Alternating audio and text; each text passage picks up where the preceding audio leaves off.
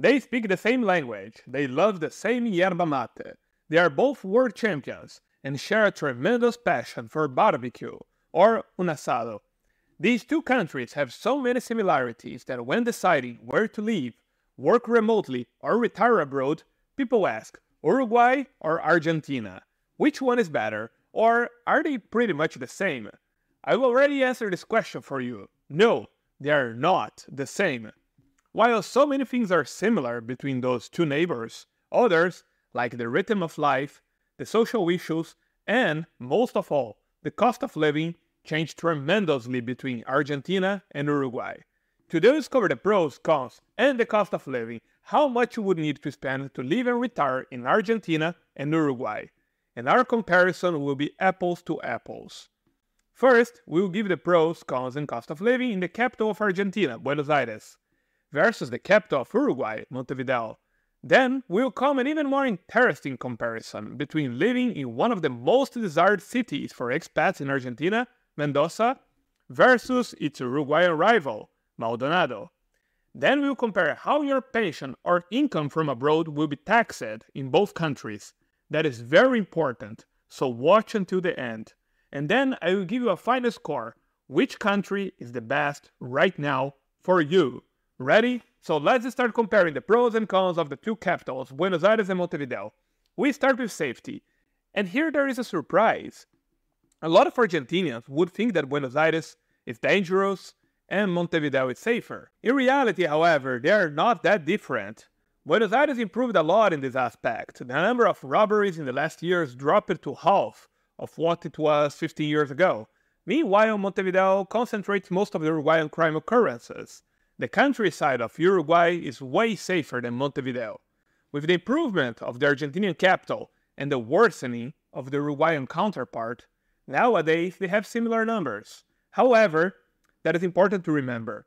Buenos Aires is way larger, and likely the dangerous parts of Buenos Aires are more dangerous than the dangerous parts of Montevideo. So in terms of violence, we have a tie between the two capitals. The next factor is the weather. Since the two cities are only 213 kilometers apart, you might think that both would have a similar climate. However, they are slightly different. Montevideo has a bit less of rainfall, is less humid, and during summer is not as hot as Buenos Aires. But the most important and the worst is how different those cities react to their weather conditions. Buenos Aires is a large city that might quickly turn chaotic if it rains a lot. In Montevideo, this might also happen, but not that frequently. So here, the point is for Montevideo. Let's talk now about private healthcare. Buenos Aires offers excellent private healthcare with modern facilities and highly trained professionals. Even the best hospitals like Otamendi and Hospital Austral have costs much lower than mid-range hospitals in the US. And hold on, because we'll talk more about costs in a few minutes.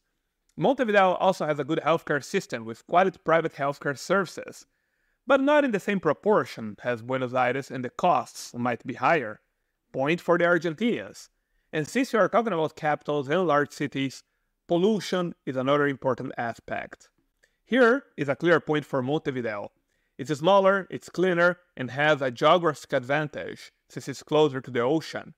3-2 for Montevideo until now. And now time to know about the cost of living. And what better indicator for the living costs than housing. So I selected a few apartments and houses that you can afford paying between $800 to $900 per month in rent or mortgage in each city. In Buenos Aires, for $800, you rent a 45 square meter, one-room apartment in the district of Palermo, Hollywood.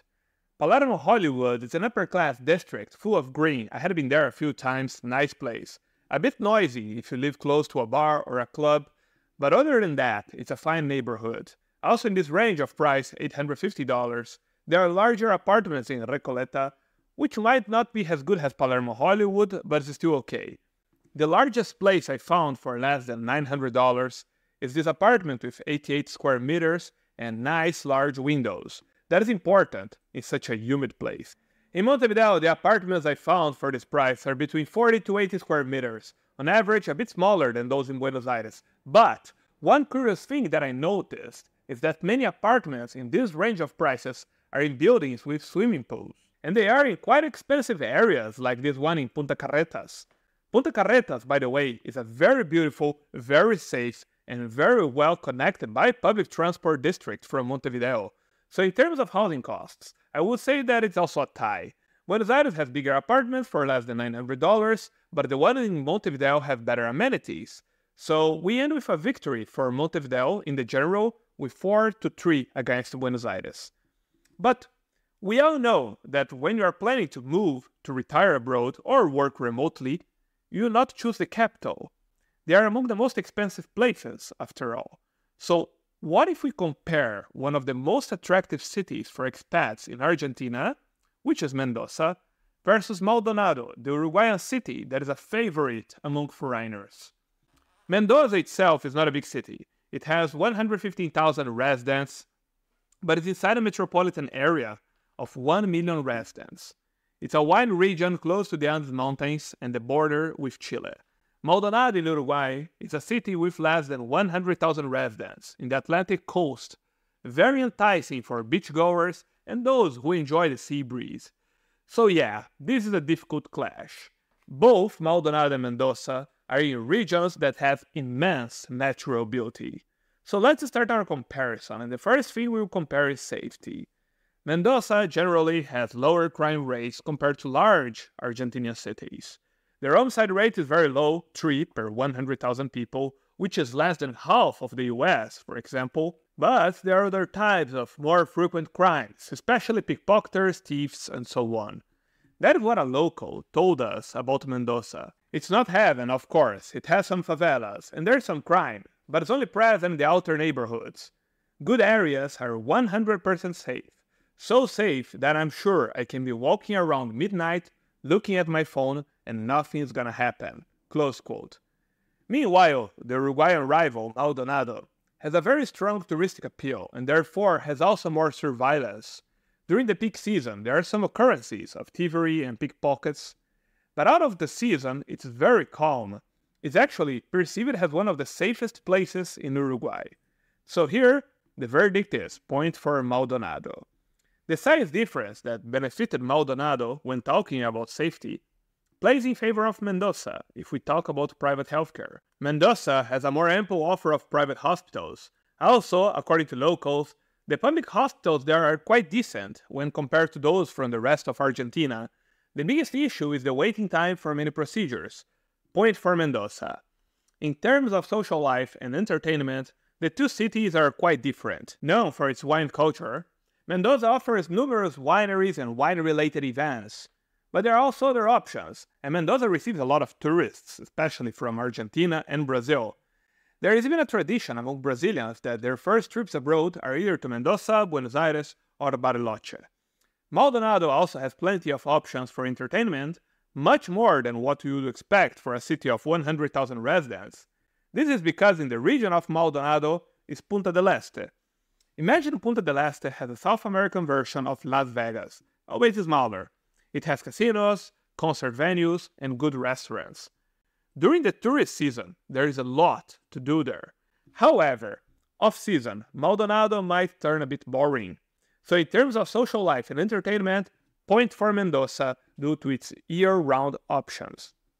And what about the weather? Here both cities are also very, very different. Mendoza has a semi-arid climate with hot summers and mild winters. It experiences low humidity and significant sunshine through the year. If you don't like rain, Mendoza is the place for you. Since it rains less than 45 days per year on average. Meanwhile, Maldonado has a temperate climate with mild summers and cool winters. It experiences higher humidity and more rainfall, and it has the 4 seasons of the year well marked. To say which one is better is quite subjective. None are really bad, so let's give it a tie. So far the score is Mendoza 3, Maldonado 2. Now it's time for the last factor, the one that might decide which city is the best, the cost of living. And again, we compare housing prices, since this is the lion's share of the cost of living if you plan to retire in Argentina or Uruguay. I found that Maldonado in Uruguay has prices very similar to Montevideo. In general, for less than $900, you'll find apartments between 45 and 75 square meters. like this one in Playa Mansa. Playa Mansa, by the way, is one of the trendiest beaches in the city. It's interesting to see that in Maldonado, as in Montevideo, the apartments have some nice facilities, and most of them, despite being small, have access to shared swimming pools. And what did we find in Mendoza for less than $900 monthly? That was a surprise for me. But before we view it, I would like to ask a small favor. If you enjoyed this episode, please hit the like and subscribe buttons. So in Mendoza, for $900 or less, I found much larger properties. This apartment here, for example, has 100 square meters and costs only $800 per month, with a large swimming pool, a fully equipped gym, and the superior quality of the finishing and furniture evident. And all that for $800. It was not the only one that I found for this price. There is this other one here, also with a swimming pool, a playground, and a large garden. And the same price, $800 per month. In the greater Mendoza, I found a 150 square meter apartment in an A-class building for $900. Looks more like an expensive hotel than an ordinary apartment building. But if instead of an apartment, you are looking for a house, a spacious house, you could easily take this 180 square meter house in Mendoza for $900. So yes, Mendoza, the Argentinian wine capital, won our cost comparison against Maldonado and also won the overall comparison because the final score is Mendoza 4, Maldonado 3.